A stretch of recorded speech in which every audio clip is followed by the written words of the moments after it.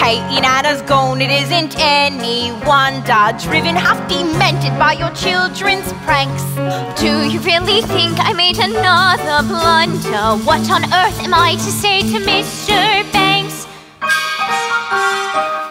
George, dear, I'm feeling so bereft, dear. Another nanny's left, dear. Every nanny goes, we're unlucky, I suppose. We are never going to find the perfect nanny. Nonsense! Precision and order, that's all that I ask. The running of a household, a straightforward task.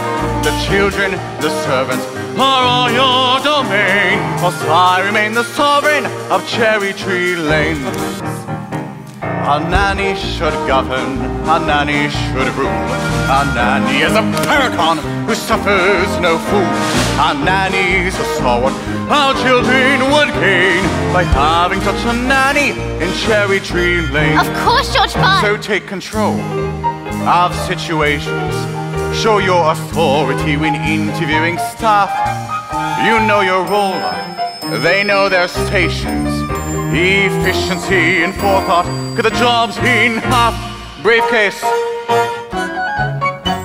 Precision and order, he wants nothing less. It's like an army barrack. Yes, and we're in the mess. No wonder the nannies are driven insane. We're living in a madhouse in Cherry Tree Lane. Now, if you do want to please.